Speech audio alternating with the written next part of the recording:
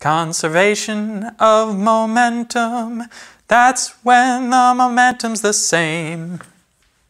All right, so today we're talking about conservation of momentum. And we're going to start off by talking about conservation just in general. We've talked about conservation laws. They're a lot of times used in physics. We started off talking about conservation of energy last unit. In this unit, we're going to talk about the conservation of, what else? Momentum. So the first thing we can think about is some simple situations where some stuff starts off with zero momentum, and later we can look at what happens, how it changes. The first thing we're going to look at is a cannon. As you can see here, we've got a cannon ball inside of a cannon, and here the cannonball has been launched to the right. And let's think about this. At the beginning, the cannon and the cannonball are at rest. The cannonball shoots out, and it has a pretty large momentum because it's a small mass maybe, but it's got a lot of velocity. Shooting off to the right. There we go. So the momentum for the cannonball has changed. So what do I mean about momentum being conserved? How is the momentum staying the same here in this case? Because it looks to me kind of like it isn't. And what's really happening is while the cannonball shoots off to the right, what's actually happening is that the cannon shoots off to the left with a small velocity as the cannonball goes launching off to the right with a very large velocity. This is a thing called kickback, and it happens in guns, it happens in cannons, it even happens when you throw something that you go back a little bit at the same time. And this is what's happening with conservation of momentum. If you think just a little bigger and include some other things, then you'll see that that momentum is actually always conserved. And you might think, well, what the heck is that supposed to mean? But if you really increase it to the scope of the actual whole universe, there's a statement that the momentum of the universe is constant. It doesn't change at all. For anything in the whole universe, if one thing starts moving this way, there has to be a momentum in the opposite direction that's generated at the same time to cancel it out. But we're not going to think that big because the equations get very long if you include every single thing in the universe. Instead, we're just going to think about 2, 3, 4, something like that, small number of objects in our systems. And to start off with, let's think about 2 billiard balls. So I've got the number 1 and the number 2, and if they were to collide into each other, let's sort of see what would happen.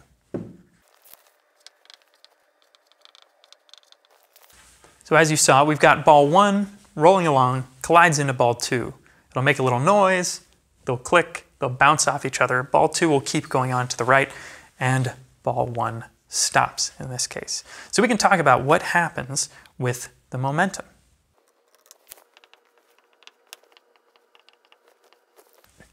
So here we see for ball 1, it has an initial momentum of P1 sub I. And at the end, it's got a final momentum of P1 sub F.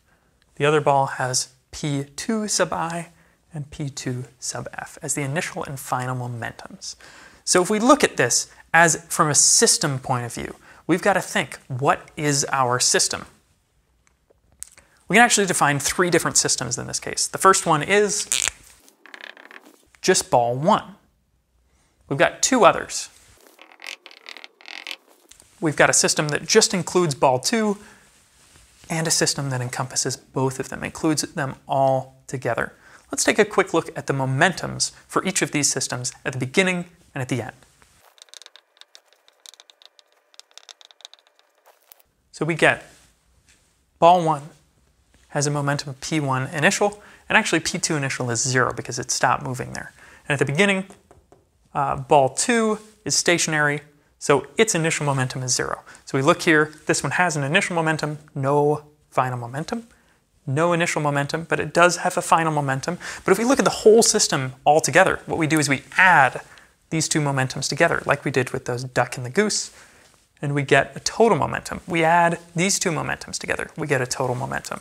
And we can look for this system, and we can say that the momentum is actually conserved, that it doesn't change. And I'm saying that for this statement. That sort of is our statement of conservation of momentum, is that the initial momentum is going to be equal to the final momentum. So in this case, we get that P1 initial is equal to P2 final, and that the momentum of these objects are conserved, of the whole system. Now, I've made that statement that we can use conservation of momentum for this situation, but you can't always use it. So let's talk a little bit about when you can.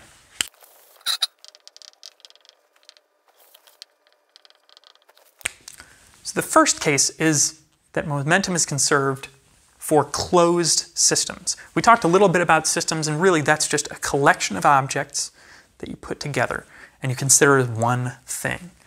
And when we say a closed system, what that really means is that there are no external forces, no forces from the outside. This is what we're going to use for most of our momentum stuff. And when we talk about these two balls, the billiard balls colliding into each other, there are no external forces. The only net forces on the object are the forces from one on the other. And that would be considered an internal force. So that's our big distinction here, is these external versus internal forces. If we think back to our billiard ball example, that would be the two balls. Whatever force caused the first one to move, that would be an external force. So before that point, momentum is not conserved, but after that external force goes away, the momentum of the whole system will stay the same for the rest of time until there's some other external force acting on it. So that's the main time that we can use conservation of momentum, but there's a couple more. There's really one specific time, which is actually called, we say is for collisions or explosions.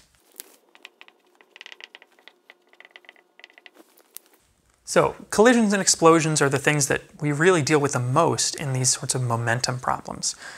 However, there is something about this which is actually called, the reason that we can do this, even if there are external forces, we can still use conservation of momentum because of something called the impulse approximation. I'm going to write that down here for us.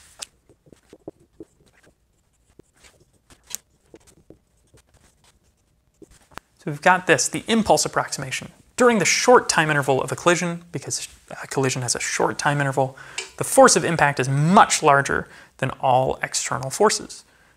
Therefore, we can consider the other forces to be negligible.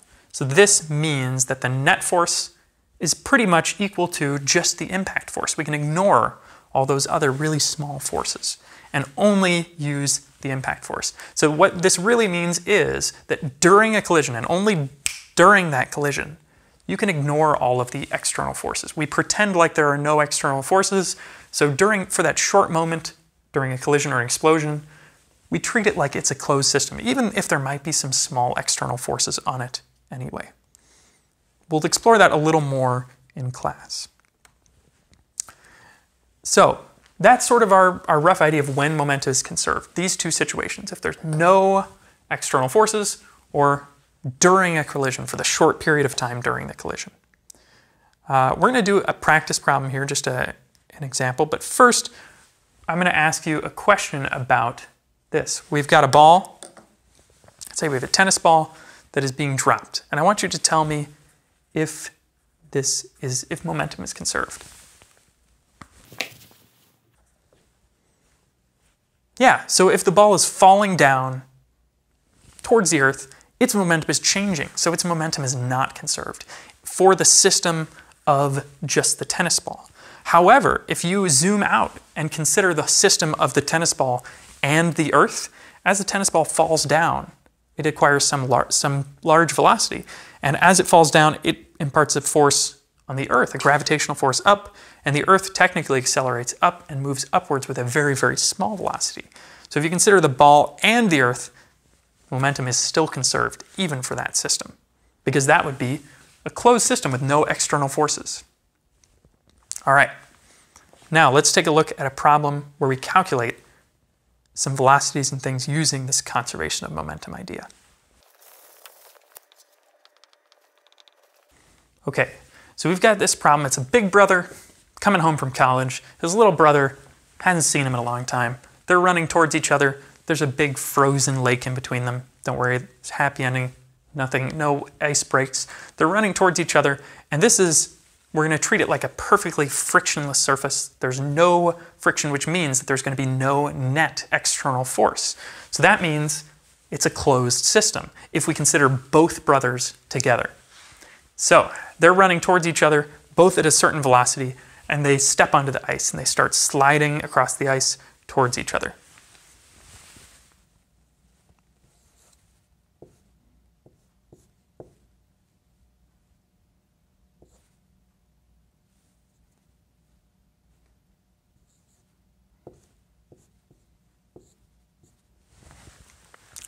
We get to a point where the big brother catches the little brother. They hit each other on the ice, and they come to a complete stop. So their final velocity is 0. The big brother has has a mass of 70 kilograms. The little brother has a mass of 40 kilograms. And the little brother has an initial velocity of 2.8 meters per second to the left. So let's try to figure out what was the big brother's initial velocity. We're going to have to talk about momentum being conserved. It's the same at the beginning as it is at the end. So let's do some quick calculations on this.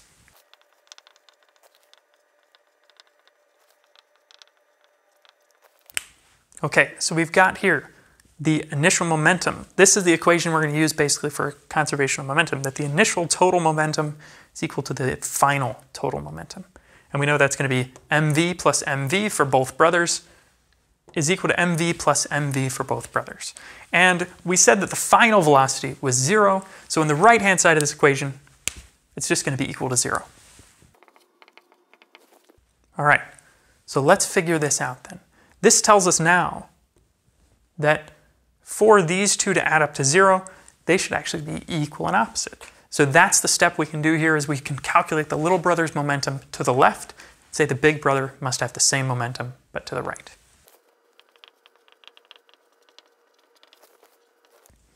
All right, so here we go. But before we go, I just noticed I actually made a mistake in this. We're going to consider to the right the positive direction. So the little brother's velocity is actually negative 2.8 meters per second, because he's moving to the left. Okay, now if we solve, we need to bring this to the other side, divide by 70 kilograms, and we get